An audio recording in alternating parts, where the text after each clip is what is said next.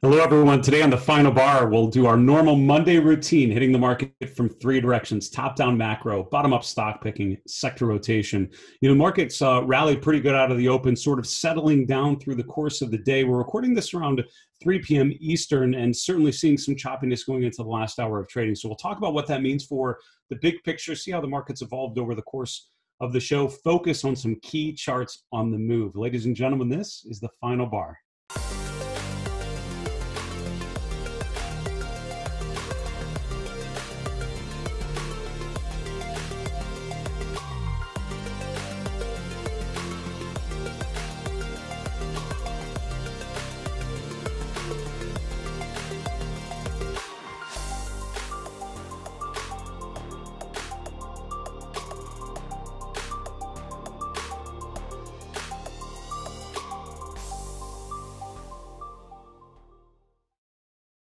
Hello, everyone. Welcome to the Final Bar. I'm your host, Dave Keller. I'm the Chief Market Strategist here at StockCharts.com in a rainy Redmond, Washington. Thanks for joining us every weekday after the close as we look at these markets together through the lens of technical analysis, focus on investor behavior, decision-making, behavioral finance, all that you can interpret using charts, right? Using visualization of investor behavior. And as we've talked about, this market has been about a resilient uptrend. Signs that the trend is exhausted have essentially been ignored. The market tends to continue higher. Today's an interesting day, though. You're coming out of the weekend, a nice rally into the close on Friday. Today's session just continued, spiked out of the open with the S&P going higher. But during the course of the trading day, it sort of settled back in to sort of flat for the day from Friday's close. Technology, consumer discretionary back in the driver's seat today, and the things that had been leading us, things like energy, financials, industrials, materials, all actually on the weaker end of the sector list. So when you look at the sector distribution just from today's trading, and as I mentioned, we're recording this a little earlier in the afternoon around 3 p.m. Eastern to start. It's sort of back to the average day during a bulk of this uptrend off of the March lows, which was tech, communication, consumer stocks leading the way higher, the late cyclicals, things like financials and energy lagging behind. Sort of a bit of a mean reversion here. And the question I would ask is this just a quick one-day sort of righting of the markets before we continue? Or is this a sign of something deeper? We'll try to answer that together. Having said that, we have some wonderful guests on Stock Charts TV, particularly on the final bar. I've been really thankful for some of the guests we've had in recent weeks and in recent months. More of the same this week. We have options expert Jay Soloff joining the show tomorrow for the first time on the 15th. On Wednesday, the 16th, we have Tony Dwyer from Canaccord Genuity, one of my favorite macro guys, joining the show. As a reminder, starting next week on the 21st, we have our 2-week special year-end programming called Reflections 2020. A lot of our normal shows, including the final bar, are going to take a couple weeks off for the end of the year as we wrap things up. But we have so much really good special content we've created for you. 3 streams of content coming your way. First is 10 and 10 experts all giving you their top chart of the year, their top theme of the year using charts. So 10 experts over 10 days. We have a separate set of discussions on sector rotation led by Julius DeKempener from RRG Research, and a third set of discussions on year-end reviewing and how you look at your performance and evaluate it and design some good habits for the next year. I've done a special for that. We have some others that are contributing some content as well. So look for that content starting next week. It's going to be a fantastic 2 weeks of ideas for you going into next year. Let's get to our market recap. So as I mentioned, on Monday, we hit the market from 3 directions. Let's start with the top-down macro view. And again, we're recording this a little bit early, but pay attention to how things are going into the close. But the story so far has been step 1, gap higher out of the open with the S&P going just up to that 3,700 level. And then coming back down, and step 2 has been this stepwise motion back to the downside, giving up pretty much all the gains from the gap higher in the morning. The S&P at this point sort of flat, mid caps and small caps up a little bit more, but not much. So it's really sort of a digestion of sorts. Really, this is a gap higher and then profit taking of sorts, pushing things back lower. Looking at some other asset classes, bonds essentially, moving higher after a big gap lower. So sort of the opposite of what you saw from stocks, and 10-year yields essentially flat for the day, to be totally honest with you. Some good movements in the commodity space with gold and silver really rotating lower. So it's not like stocks going back down and everyone's going into the safe haven of gold. It's not really the case. Both of them actually rotating lower into the last hour of trading. Commodities overall a little bit stronger though. Cryptocurrencies had been up pretty significantly. This is coming on yesterday's trading, essentially flat for most of the day today. Essentially, with Bitcoin and other cryptos a little bit weaker than Bitcoin through the course of the day today. Big gains yesterday though over the weekend. Let's look at some of the big picture charts, and we'll get to sectors and stocks. As we look at the S&P here going into the close, the long-term story has certainly been a story of strength and resiliency. And when you look at this overall market, you take a step back, you see the big runoff of the March lows, you see this September to October period as a consolidation phase, and that consolidation phase was resolved to the upside. And again, depending on, regardless of how you measure this, whether you see this as a big, sort of rectangle pattern, whether you see it as a coil of lower highs and higher lows, I see the argument for both, but the key for me is either way, you've resolved that pattern to the upside. So the trend is positive until proven otherwise. We saw a bit of an indication of otherwise midweek last week when you saw the bearish engulfing pattern on the S&P and on some particular stocks and sectors as well. That speaks to weakness over the next couple of bars, and that's sort of what you got. You got weakness going into the weekend with a series of lower closes. Today, again, you're getting a bit of a lower close potentially. We'll see how things sort of wrap up, but just short-term weakness. And so again, 3,700 now sort of that next line of resistance, and we've faced that now a number of times and have been unable to get above there. So at this point, that's sort of that big round number I would be eyeing. On any continued pullback, you have this green shaded area, which is that 3,550 to 3,600 range. I think for the S&P, that's key, but also if you look at things like some energy stocks, if you look at things like some financials, the XLF, you see a similar pattern where you have a clear support level to pull back to, and it's a lot of times it's that breakout level from earlier in the year. I think whether the markets are able to hold that on any sort of pullback is obviously pretty crucial. Given the seasonal strength that we're seeing, given the news on vaccines rolling out, there seems to be a lot of, potential for a new stimulus announcement. I mean, all of that is sort of net flat to positive overall. It's sort of a continued chip away higher type of vibe. And so I think that speaks to sort of resiliency going into year end. I'm concerned a bit into what we see going into next year. Now, having said that, when we get to the sector themes, we can look at some of the individual patterns that I think may be emerging there.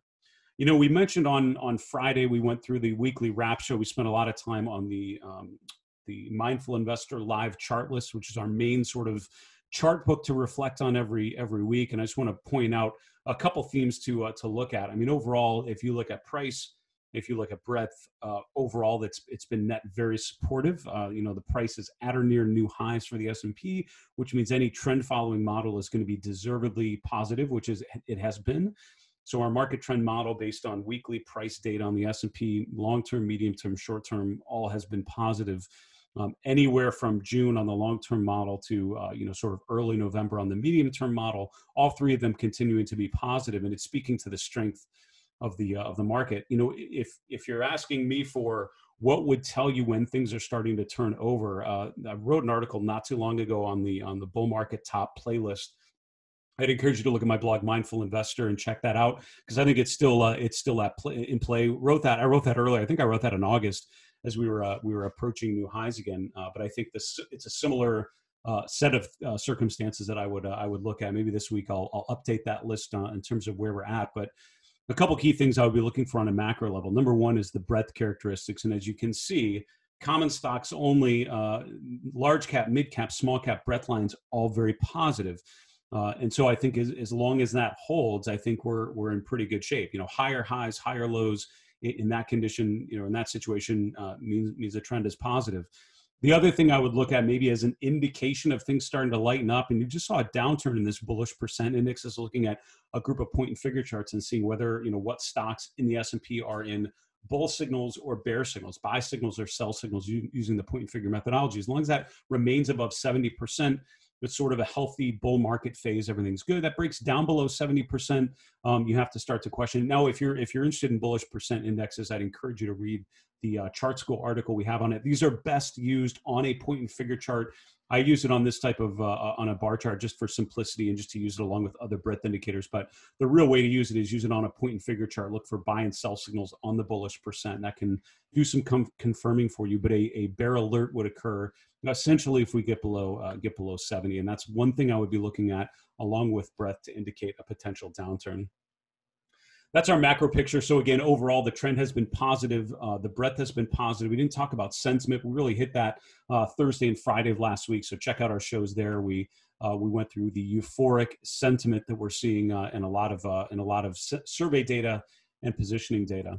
Our next segment is sector setups. This is where we go through the second piece of our analysis, looking at sector rotation. I'll give you just a quick and dirty on this one.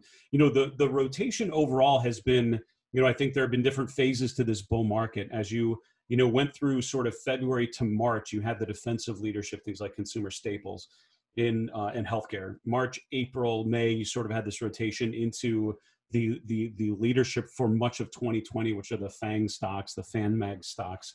Microsoft, Facebook, Amazon, Netflix, Nvidia, and so forth, really driving prices higher. For a while, it was sort of the FANG and then everything else. And the market can go higher with the FANGs driving it. That's what we saw. And that was what led some of the breadth data to be less than rosy, because it wasn't a broad advance necessarily. It was more of a narrow advance driven by, some mega cap stocks, and mega caps were far outpacing small caps. You then went into this third phase, and it started around maybe, the September peak, and then the next couple months where you had this rotation. Things like industrials, materials started to do better on a relative basis. Then all of a sudden you had financials and energy gapping higher when we got into October, into November. And now the question is, what do we see going into year end and then the beginning of next year?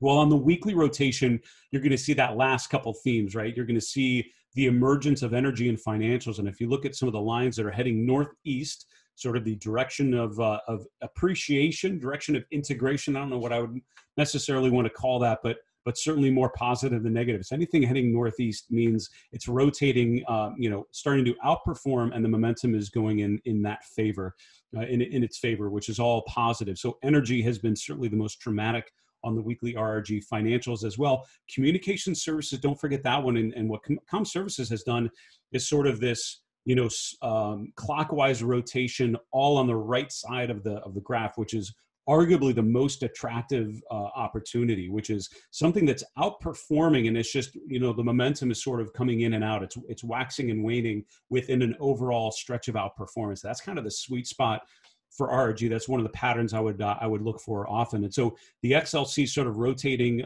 northeast back in the leading quadrant is pretty impressive. You also see on the weekly RRG what has been the most the strongest performer. So anything further to the right means it's, up until now has been the strongest performer. So it's industrials and materials really overtaking consumer discretionary and technology in the driver's seat on the relative rotation work, again, on the weekly charts. And what you avoid are things like real estate, consumer staples heading southwest going into that lagging quadrant. Now, if we look at the daily RRG, this is going to be a little shorter term. So now we see how sectors are rotating within that context of the longer term trend.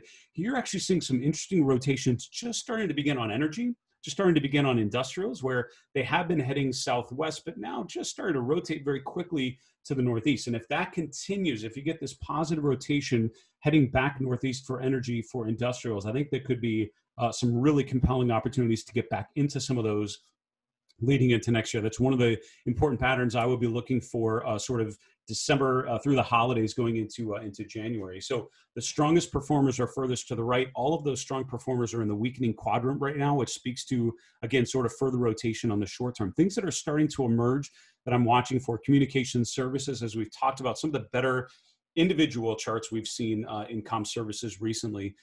You can see healthcare starting to rotate more northeast over the last week, and I think seeing that continue to strengthen would be an important pattern.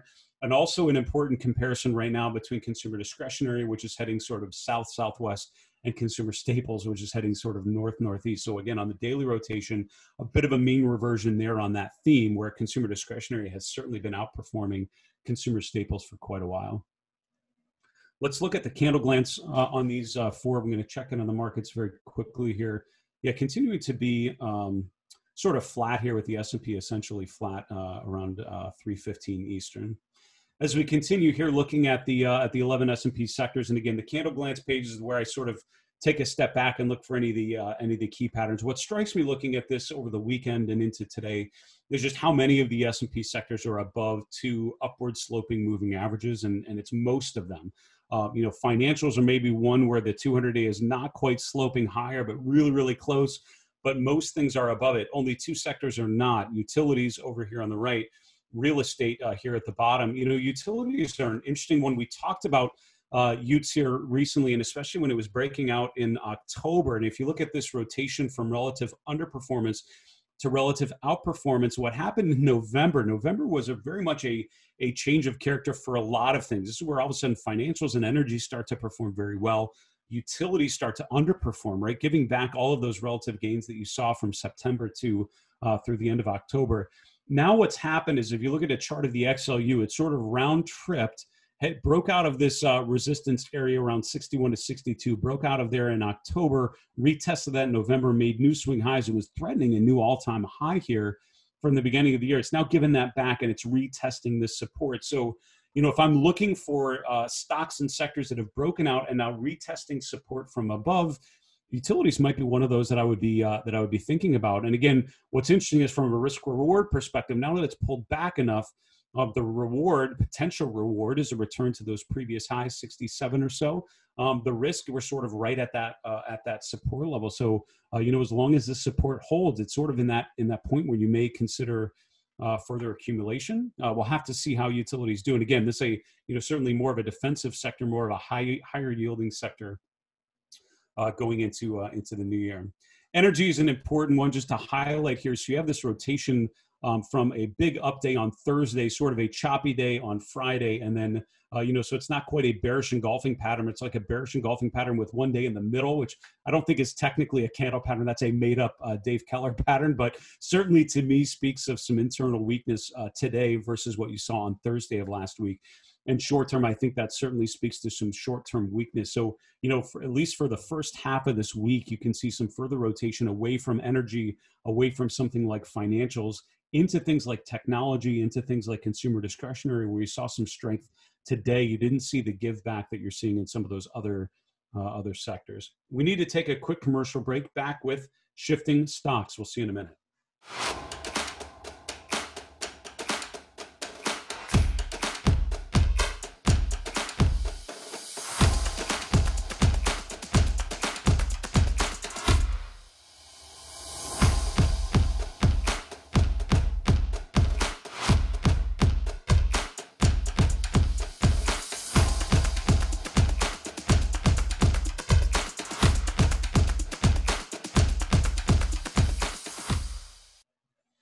Hello, everyone. Welcome back to the Final Bar. This is Dave Keller here at StockCharts.com. Thanks so much for joining us every weekday after the close for our show. Appreciate all the feedback we've gotten from you on the show, on the content, on our guests, and please keep them coming. We are anxiously excited for the beginning of the new year and looking for how we can continue to upgrade this show and many others. We'd love to hear from you, in particular questions that that are coming up in your normal analytical process as you're trading, as you're investing. What questions are coming up as you're looking at the charts? Shoot us an email, thefinalbar@stockcharts.com. We'll do another mailbag segment on Tuesday's show. We'd love to answer your question on the air. Also, hit us on Twitter @FinalBarSCTV or on our YouTube channel. Just put a comment right below the video that you're watching. Our next segment is called Shifting Stocks. So again, our Monday routine is macro, where we talked about the resilience of the equity trend, give back a bit today, sort of a flat overall day, late afternoon. We talk about sector rotation, really potentially the beginning of this rotation, this reversion back to tech and consumer away from financials and energy. That's what Monday is bringing. Let's see what the rest of the week if we continue to get that follow through. But short-term read on energy stocks is a similar pattern. Now I want to get to our third segment, which is Shifting Stocks, where we focus on individual names and some key themes here. I wanted to focus, just start on energy a bit. We talked about a couple different themes here, and one of the things that I'd like to start with is the OIH, which is the oil services ETF. We talked about this on Friday. I sort of threw it in as one of our 3 and 3 charts, and I just want to spend another minute on here. You know, this idea of oil stocks and oil services rolling over. Well, again, the movement today is certainly pretty heavy relative to the rest of what we're seeing. I don't think it's that huge of a surprise, only given the what we've seen up until now, and in particular, I think it's this bearish divergence that we saw. So if you look at the fact that the OIH, or you could also talk about the $ OSX, which is the oil services index, or some of the other oil stock ETFs or energy ETFs, the XLE is sort of a similar thing. But if you look at this pattern right here, you see the fact that the OIH has reached its June peak. So it has not broken above it, while most stocks have already broken above their June highs. This is a group that's actually right at the sweet spot, testing its June high. You have this bearish divergence, higher highs in price, lower peaks in the RSI. And so that concerns me a bit when you see bearish divergences as the price hits a previous resistance level. For me, that's a bit of a warning sign. Again, as a trend follower, that's an early warning. That's what puts it on my watch list, a breakdown. When we start breaking down through swing lows, we see lower lows in the price, lower highs. That's when you start to get concerned. So if you do see oil stocks come back, 140 on the OIH would be a pretty logical short-term support level to see if that's able to hold on any rally. Do you make a higher high or do you make a lower high? And that could sort of complete a rotation lower. Obviously, this is a group that's done very well over the last 6 to 8 weeks. It's been a nice, consistent outperformer. So that pattern is what I'm seeing on energy stocks. This is over the weekend. And so the sell-off that we're seeing today, with the OIH down 3%, some individual stocks on the biggest drop in the scooter rankings are what come to mind. The chart of Occidental is another one we'll look at. OXY. What candle pattern is this? And this is a trick question because I actually don't think it's one that has a particular name. I was actually flipping through before we started. I'm like, oh man, I should not bring up candle patterns that I'm not 100% sure of. I know my stuff here, but it's been a while. I was originally going to call this an evening star candle pattern, but it's not quite, because an evening star, you actually want the middle one up here. A star pattern usually means a gap between these two bars. You have a big up day, you have a big down day, and in the middle you have this little gap higher. That's what technically I think that would be an evening star pattern. I might call this an evening star-like pattern.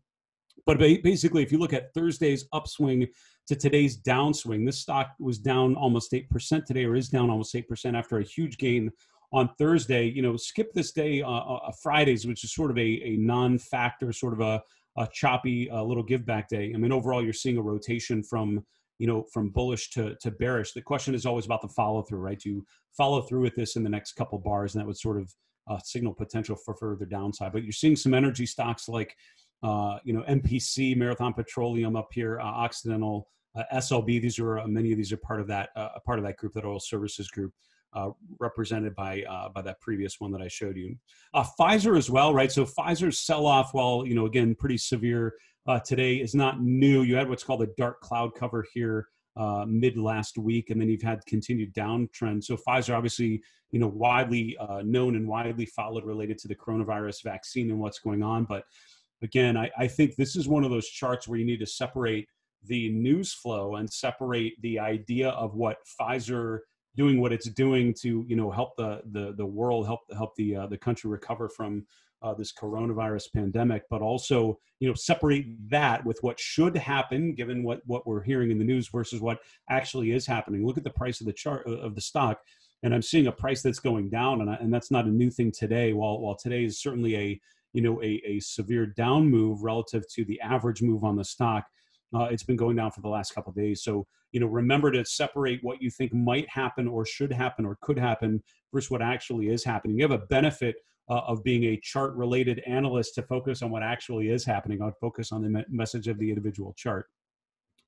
Netflix is an interesting one. Part of my normal weekend review is looking at the FANG stocks in that theme, and I think Netflix is one of those. If you think about the stagnation of the FANG trade, Netflix might be one of the better examples of that. It's literally mid-range. If you look at the rally out of the lows in March, really from July on, it's been in this range. You can draw a big rectangle to highlight Netflix's performance over this period, and the question is, we continue to rebound off of the lows. We tend to, find resistance at the highs. When does that pattern break? What's interesting now is in the short term, you're seeing a nice move higher, up 4% on a day when the average stock is flat to down. So the fact that we're seeing some continued upside here, we're testing the upper end of this short term swing. You can see that returning back to the previous highs. Again, my concern on a chart like this is we have significant overhead resistance. Just look at what happens every time the price tries to get above 560. It literally fails that day.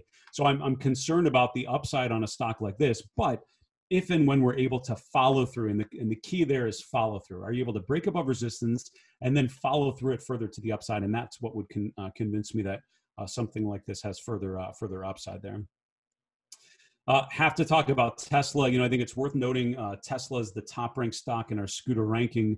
What's interesting on the chart of Tesla is if you look, it's coming out of this overbought condition. What's interesting, I think, though, on this particular chart, a couple things. Number one, Tesla is up when most things are down today. That's important to think about as a data point. Number two, you have that bearish divergence on things like the OSX. You do not see that bearish divergence on something like Tesla. So, just as meaningful as what stocks are showing a bearish divergence is the other side of that. What stocks are not showing that? Tesla isn't, right? Tesla is actually showing some resiliency, showing some, I'm using that word too much today, sorry for that, showing some potential for further upside, rallying when other stocks are not, but not showing that divergence, meaning the momentum is not coming out of that name just yet. It's continuing to go to the upside. To wrap up this segment on shifting stocks, I did want to point out Plug Power, which is a hydrogen name. This is one of this is the top ranked mid cap stock. So if you look at our mid cap scooter rankings, it has been the number one ranked stock for quite a while here. It's had this nice stepwise motion really coming out of the March low. It bottomed out before the average stock. And it's had this nice run higher, though, but it's had this real bearish divergence now with lower highs in the RSI, lower peaks in the RSI on this series of higher highs in price. I'm a bit concerned about the short-term weakness there, but that has proven to, the 50-day moving average has proven to be an interesting pullback level on that stock. I'd be looking for a pullback there, maybe a pullback to 22, which would be the previous swing lows. See if it's able to hold those levels, and if so, strong ranked name potentially pulling back to a more opportunistic level. That is our segment, shifting stocks. Sorry for being all over the place, but I was just hitting on some of the key themes that I'm seeing. We need to wrap the show. 3 in 3, 3 charts, 3 minutes. Here we go. Chart number one is our Dow theory chart. I actually did an interview earlier today talking for a media outlet, talking about Dow theory and talking about indexes and how they're used. And so it just inspired me to look back at the traditional Dow theory, looking at Dow Industrials and Dow Transports. And while is it an outdated way of thinking of the U.S. economy? Absolutely.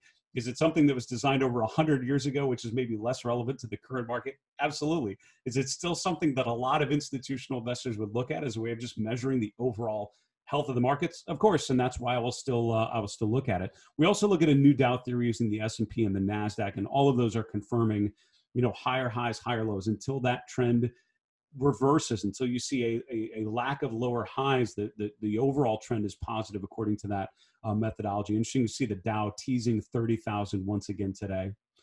Chart number two are the micro caps. This is an index. IWC is the micro cap ETF. We talk about large, mid, and small so often. Micro caps are an interesting place only because you're getting into some liquidity issues, you're getting into some stocks and companies you're probably less familiar with, but I've always been inspired to look at trends and where they're at. And if things like frontier markets or microcap stocks are working, I'm going to want to lean into what's working. And if you look at the relative strength in the microcap index over the last 6 weeks, it's actually pretty impressive, not showing any signs of stopping right now as the trend continues to push more positive, higher highs and higher lows. It's an interesting chart to follow to see if that's able to hold up, especially if you get continued choppiness in some of the large mega cap value trade.